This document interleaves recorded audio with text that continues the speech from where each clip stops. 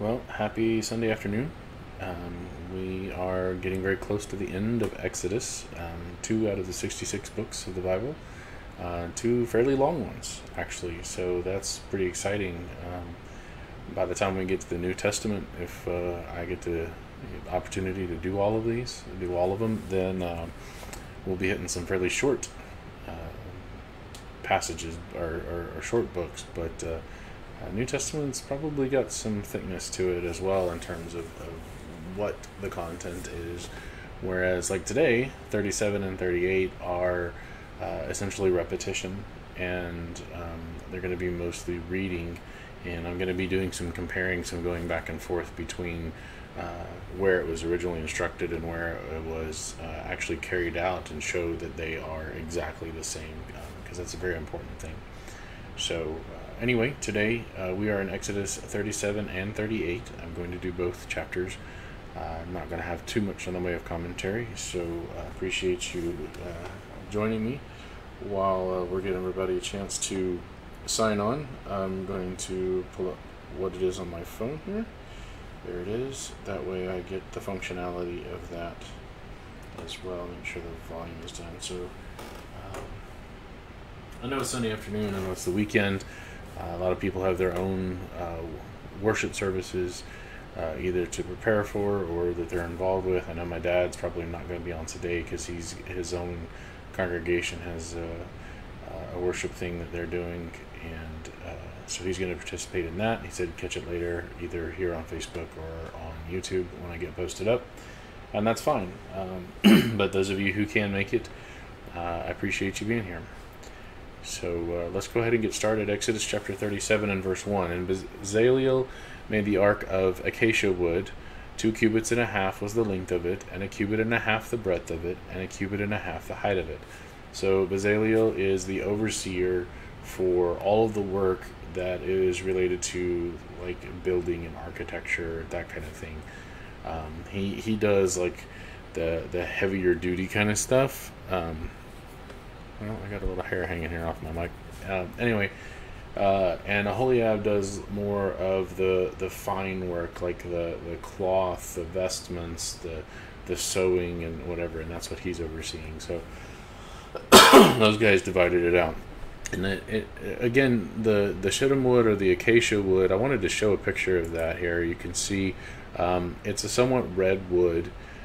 Very beautiful. This is of course finished and everything. Somebody's making a table out of a big old acacia wood slab here, but it's a very pretty wood, a little bit darker in color, and you can just imagine what the altar, with the table, all of those things that were made out of it. This is what it kind of looks like. So the other thing is it says that he made it two cubits and a half. He made that was the length, 1.5 cubits the breadth, and 1.5 cubits was the height. We come over here to Exodus 25 where it was first commanded, and it says you'll make an ark of, there's the acacia, the shittim wood, 2 cubits and a half shall be the length, 1.5 cubits the breadth, and 1.5 cubits the height. So he makes it according to all that was shown after the pattern of the tabernacle and the pattern of all the instruments thereof. So shall you make it. So that's exactly what Bezaleel is doing. That's what Aholiab does. And I'm going to show you this back and forth from time to time here to show you that they do match up all the way down the line. It's exactly following that pattern because that is important to God. And as we've talked about in the past, the tabernacle is a type pointing to the church, the New Testament church. And so when God instructs us how to build the temple of the New Testament, which building blocks we are a part of, that is the Christians, the individual people who make up the church, we are the temple. And when we want to be a part of that temple, when we want to be a part of that church, we need to follow the pattern that we've been given. And if you try to follow any other pattern, any group of people, any religious organization that follows a different pattern, that is, number one, a man-made pattern, and number two, that pattern is not going to save you, because you cannot be saved in a temple built by man. You can only be saved in the temple that God built. You can only be saved in the body of Christ, which there is only one, Ephesians chapter 4 and verse 4, and that body is his church, Ephesians chapter 1, 22 and 23. So there is only one church, only one temple, only one bride, only one body, and we have to be a part of the temple that was built after the pattern that was given to us. It's sheer arrogance to build any other thing, to try to improve upon God's design in any way. So, all right. Verse 2, he overlaid it with pure gold within and without, and made a crown of gold to it around about. And you can go back to Exodus 25 and read that that's what he was commanded to do. And he cast for it 4 rings of gold to be set by the 4 corners of it, even 2 rings upon the one side of it, and 2 rings upon the other side of it. He made staves of acacia wood, and overlaid them with gold, and he put the staves into the rings by the sides of the ark to bear the ark. And he made the mercy seat of pure gold, 2 cubits and a half was the length thereof, and 1 cubit and a half the breadth thereof. And he made 2 cherubims of gold beaten out of one piece. Made he them on 2 ends of the mercy seat. So this mercy seat is a lid for the ark. It's a cap that goes on it. So if we scroll down in Exodus chapter 25 verse 17, you shall make a mercy seat of pure gold. 2 cubits and a half will be the length, cubit and a half the breadth, and make 2 cherubims of gold of beaten work. You shall make them. That's exactly, we're repeating over and over again everything that Moses was instructed. Now we're seeing it actually being carried out and actually being built.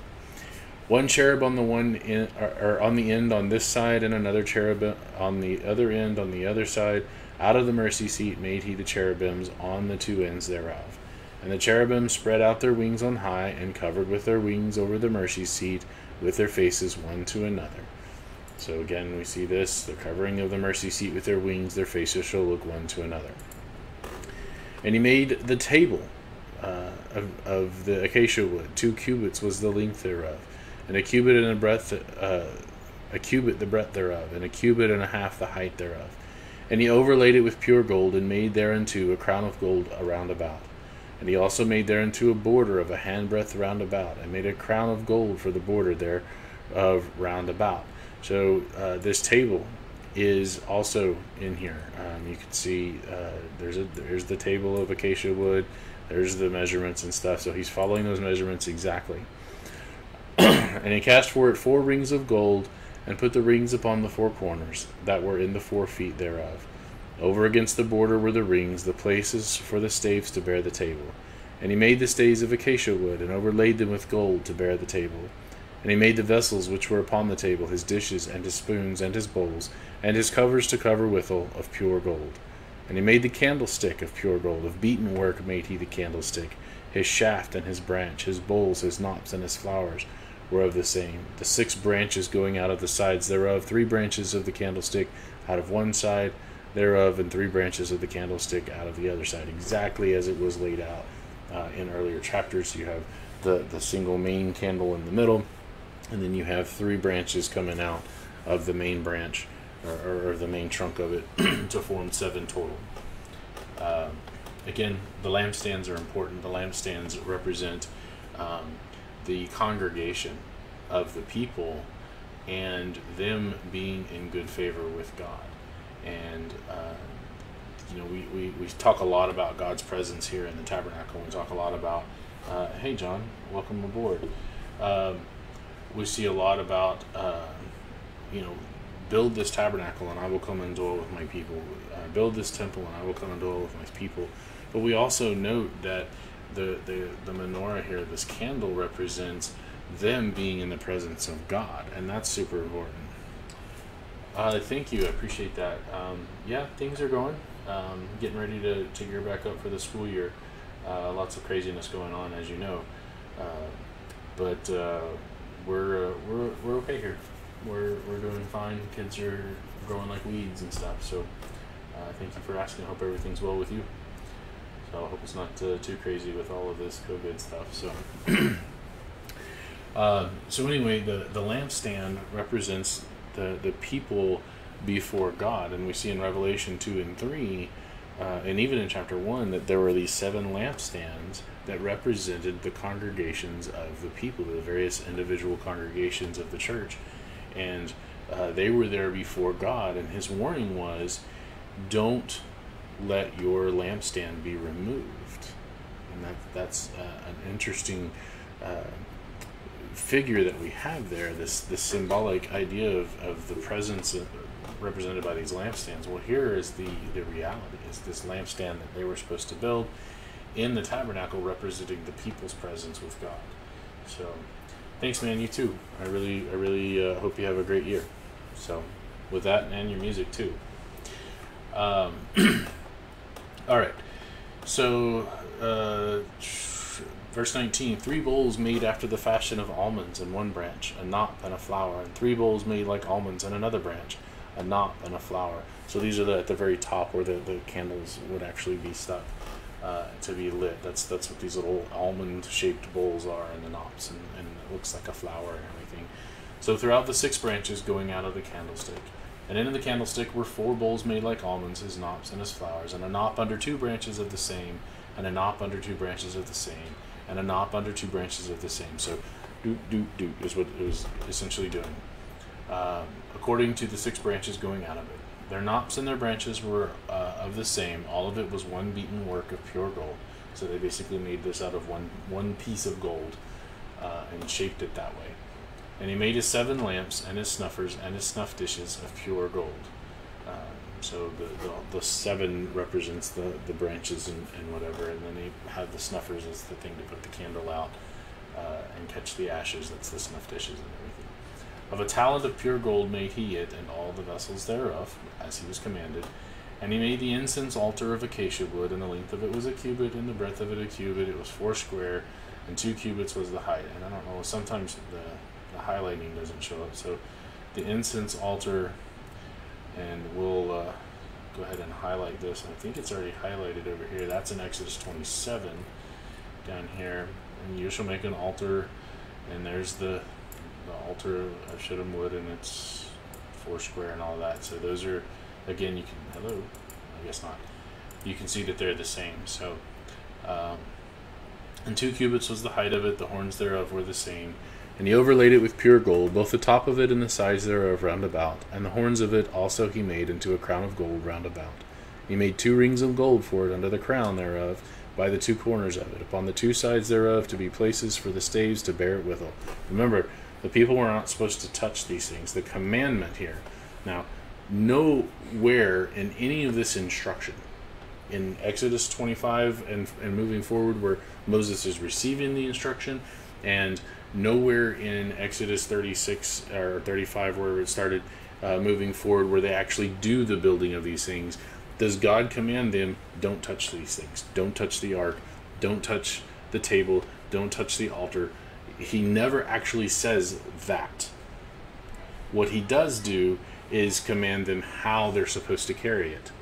He says, to carry the ark, you put these staves in it, these long staff. It's a staff. The staves is just plural of staff. You're going to put these long staves through the rings, and you carry it by the rings. And so when God commands, do it this way, what happens when we try to do it another way? Do we have an example of that? Well, of course we do. What happened to Uzzah? A fairly familiar story for those of us who grew up going to Bible class and stuff. The man Uzzah, in fact, I can look that up here just real quick. Oops. Well, if I can spell. So here we are in 2 Samuel 6. And it says, and David gathered together all the chosen men of Israel, 30,000. And David rose and went with all the people that were with him from Baal of Judah, to bring up from thence the ark of God, whose name is called by the name of Jehovah of hosts, that dwells between the cherubims. Okay, that's talking about the ark there. Hey, Charlie, glad to have you on board. We're in Exodus 37 and 38. We're about to finish up the book of Exodus here. So right now we're talking about how the ark and the table and all of those things had to be carried by the staves, even though God didn't command anyone not to touch those things. No, you can't find where God said, don't touch the Ark of Covenant, don't touch the table, don't touch the altar. He did give us instruction on how to do so, how to carry the ark, how to carry the table, how to carry the altar, and that was those staves through the rings. So now we're looking at an example of what happens when man goes beyond and tries to do it a different way than what God commands. So anyway, verse 3, and they set the ark of God upon a new cart. Well, that's not how they're supposed to do it. They set it on an ark. God said carry it with the staves, and brought it out of the house of Abinadab that was in Gibeah. And Uzzah and Ahio, I guess, the sons of Abinadab drove the cart. So Uzzah and Ahio are driving the cart. They've got the little animals, and they're beside the cart, and they're kind of swatting the animals just a little bit to get them to move. And they brought it out of the house of Abinadab, which was at Gibeah, accompanying the ark. And Ahio went before the ark. And so Uzzah's in the back, Ahio's in the front. And David and all the house of Israel played before the Lord. That is, they played their instruments and sang and all that. On all manner of instruments made of fir wood, on harps, psalteries, on timbrels and cornets, and on cymbals. And when they came to Nachon's threshing floor, Uzzah put forth his hand to the ark of God, and took hold of it, for the oxen shook it. Now remember, God never commands anywhere, don't touch the ark. But he does command, you can only carry the ark by those staves. And so by commanding something specific, this is called the law of specificity. Some people call it the law of silence. I don't think that goes far enough. I don't think that's framed correctly. I think the law of specificity, when God specifies a thing, and we go beyond what is specified, we are disobeying God. You can see this example in just everyday life. When you go to, like, Taco Bell, I've been going to Taco Bell here lately, and you order, for me, I order a chicken burrito, and it's got to have chicken, cheese, sour cream, and guacamole, and that's what I order. And when I get up to the window, if they say that'll be $253.98, I'm going to ask them why. And they say, well, there's one of everything on the menu. And I would tell them, well, I didn't order those things. And they would say, well, you didn't say not to. Well, that doesn't make any sense. And so in our normal everyday lives, the law of specificity is applied, and everybody understands it. By specifying a specific thing in a category, you limit that category to that specific thing. And so Uzzah puts forth his hand in verse 7, and the anger of Jehovah was kindled against Uzzah, and God smote him there for his error, and there he died by the ark of God. And so the type there, the instruction and the specificity, those kinds of things. Hey Dean, welcome aboard. When God specifies a thing, he automatically eliminates any other thing in that category. And we see this in the New Testament. I just got finished talking to a friend about the one church and what does that look like. And one of the things that identifies the one church is the worship of the one church. Specifically, what did the denominations add? They add the mechanical instruments. There is nowhere in the New Testament where God ever commands that we use mechanical instruments. Okay, in fact, the only time that he really mentions them, he talks about them in 1 Corinthians, and he says that they give an uncertain sound, that they are just noise. And that's the truth. They don't fulfill the purpose of singing, the teaching and the admonishing, the edifying of one another. That we're supposed to sing with understanding. The singing that we do in the New Testament is for as a mnemonic device to help us to remember the truths of Scripture better. And it's a reflexive singing. The whole congregation, as it says, singing to yourselves. So it's a reflexive thing. It's not an entertainment thing. It's not a group of the good singers up there in the front entertaining us and we're just listening. We're not passive in the worship. We have to be active in this act of worship. And so when God specifies sing in Colossians 3:16 and Ephesians 5:19 and 1 Corinthians 14, that or 14:15, that we're supposed to sing, and by specifying singing, he eliminates every other form of musical worship to him. And it's so hard for so many people to understand that, not because the logic is hard, because Taco Bell, but because I like this thing. This makes me feel good. And that's what it's about. It becomes about their feelings. It becomes about, what do I get out of it? And the a cappella congregational singing just doesn't do it for a lot of people, because they always want more and they want beyond, and just like the Israelites, wanting more and beyond what God knew was good for them. And so we cannot go beyond the pattern that God has given us. That's everything in Exodus has been about that pattern. And that includes the carrying of these things by staves, and by specifying that they were to be carried by the staves, going beyond that kindles the anger of God. Alright. So verse 28, and he made the staves of acacia wood and overlaid them with gold, and he made the holy anointing oil and the pure incense of sweet spices according to the work of the apothecary.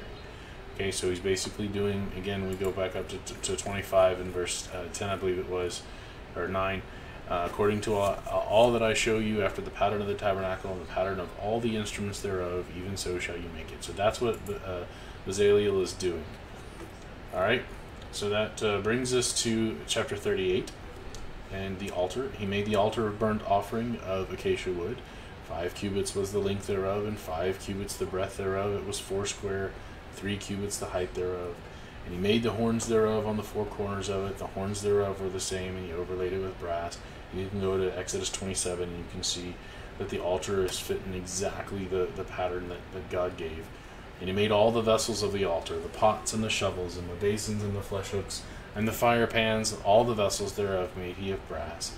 And he made for the altar a brazen grate of network under the compass thereof, beneath unto the midst of it.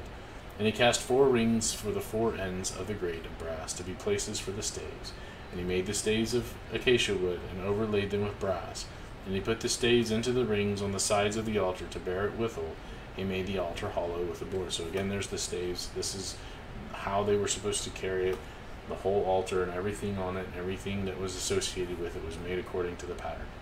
And he made the laver of brass, and the foot of it of brass, of the looking glasses of the women assembling, which assembled at the door of the tabernacle of the congregation.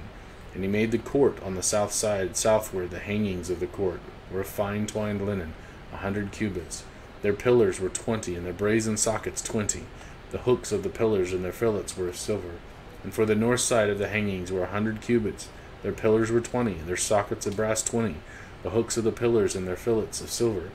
And for the west side were hangings of 50 cubits, their pillars 10, and their sockets 10, and the hooks of the pillars and their fillets of silver. Of course, the north and the south sides are longer. That's the long end of this courtyard area in the tabernacle. And the back side, the west side, because it opened up to the east, the back side of it was a little bit shorter, so there's only 10 instead of the 20. And for the eastward side, 50 cubits. The hangings of the one side of the gate were 15 cubits. Their pillars 3 and their sockets 3. Again, go back and look. It's exactly the way that God said to have it built.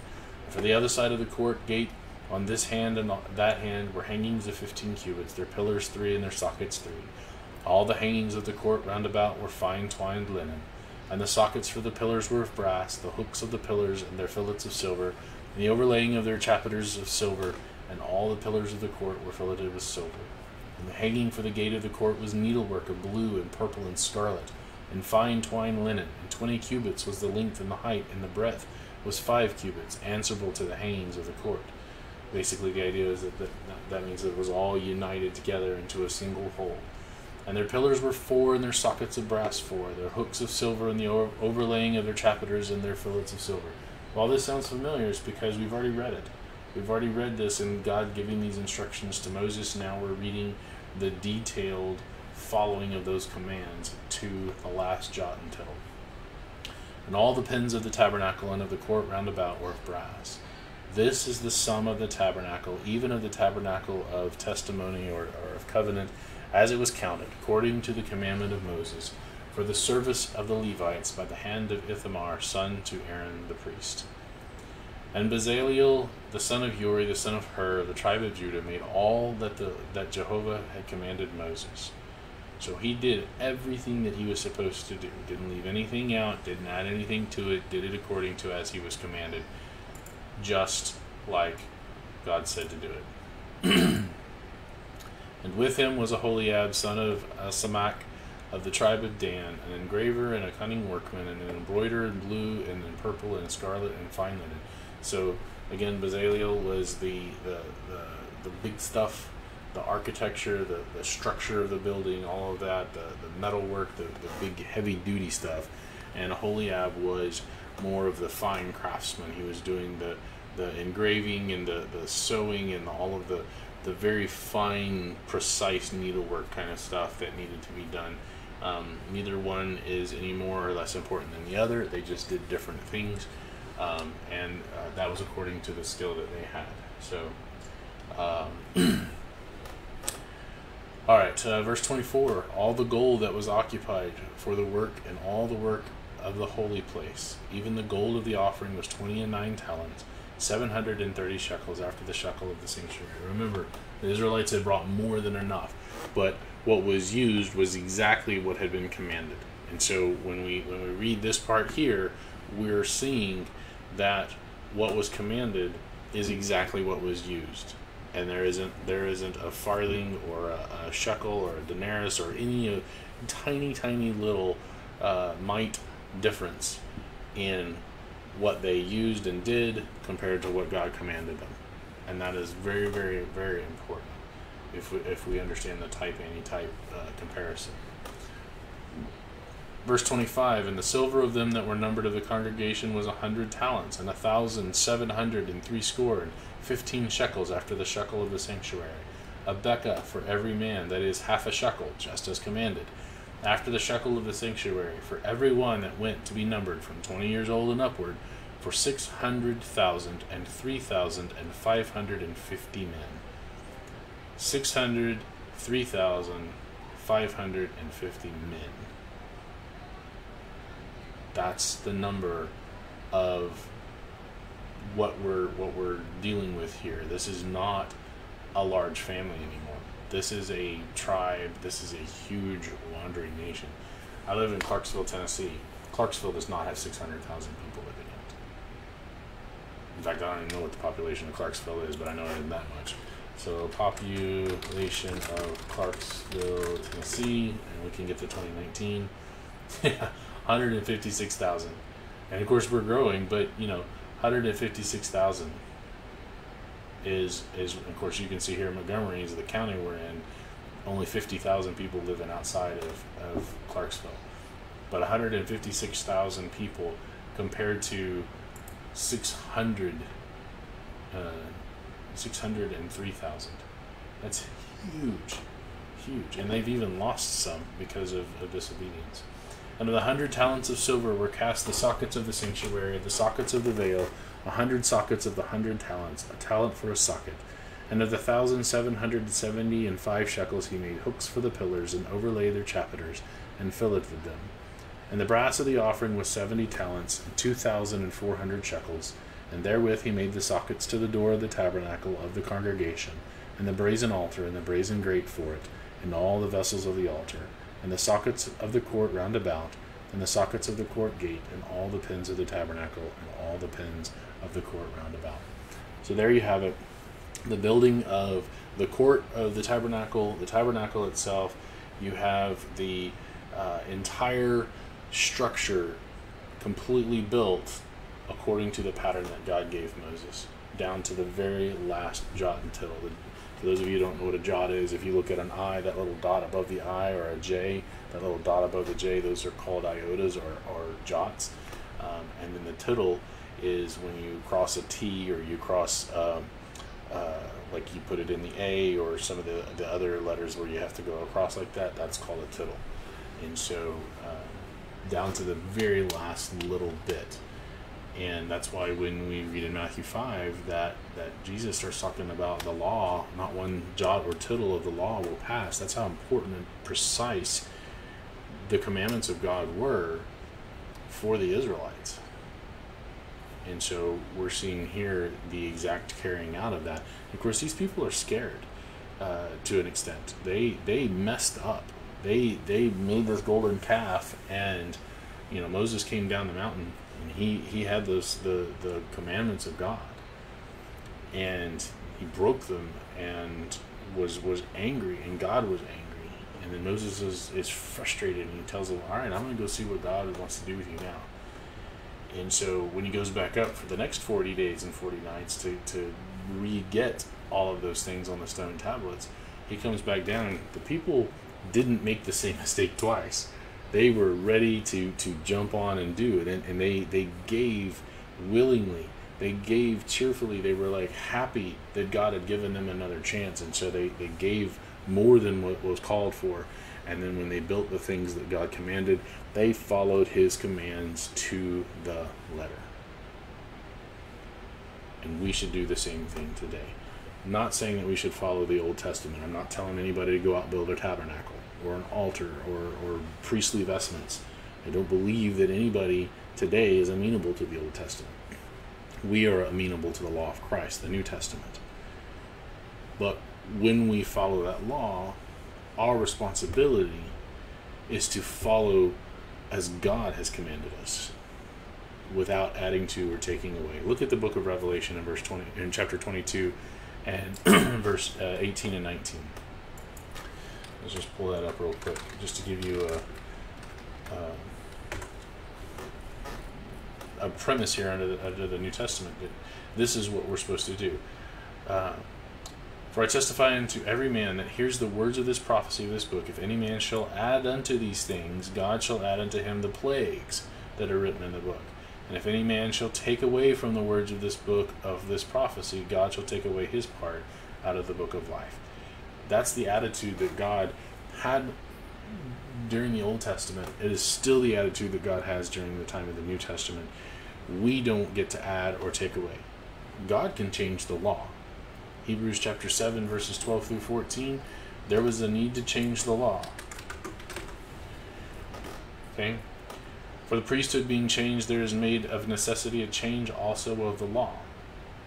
Because Jesus came out of Judah, of which tribe Moses, there again this law of specificity, when God specified that the priests under the law of Moses came from Levi and specifically were descendants of Aaron, Jesus could not be a priest. He could not be our high priest if the law of Moses was still in effect. The law of Moses is not still in effect. And everybody who's saying that we should still follow the law of Moses is saying that Jesus is not your high priest. Because if the law of Moses is still effective today, Jesus cannot be a priest. That's why there was a change in the law. And God can do that. God gave the law. He is the lawgiver, and he can change the law. If God changes the law, that's great. We don't have the authority to change anything in the law that God has given us. The New Testament is what we are to follow. It's what we're amenable to. We follow it the way God has laid it out, and we don't. It is absolute arrogance for us to change that pattern, to think we know better than God, how we should organize the church, how we should be saved, how we should worship God. It's just arrogance is what it is. And so hopefully this has given us a better understanding of how important it is to follow that pattern. That's one of the great, powerful things about Exodus. We got 2 more chapters. I'm going to try to get both of them in tomorrow. And then we'll be done with Exodus, and then we might take a break for a day or two before we get started into Leviticus. Leviticus is a rough one to get through. Leviticus and Deuteronomy both. There's some history, there's some of that story of what the people did in there, but a lot of it is just going through those laws that Moses brought down from the mountain and trying to understand what those laws are, what they mean, what they pointed to in the New Testament, especially. That's a big one, and trying to just, why did God command them to do that? So thank you for being here. I appreciate you joining. If you got anything good out of this, please share, so that others can participate. Love studying with you guys. As always, I get a lot out of this, both prepping and then doing it again as a presentation. Some of that stuff you saw me doing was just me spur of the moment. I didn't practice any of that. Looking up Uzzah, looking up the book of Hebrews, looking up the book of Revelation, those kinds of things. Those are just things that came to me during the study. I love doing this live where you can see my screen, because you can see kind of my thought process, the logic that I follow to kind of put the whole Bible together in perspective for myself and hopefully for y'all as well. So again, thank you for being here, and hope you guys have a wonderful rest of your first day of the week, and hopefully we will see you tomorrow.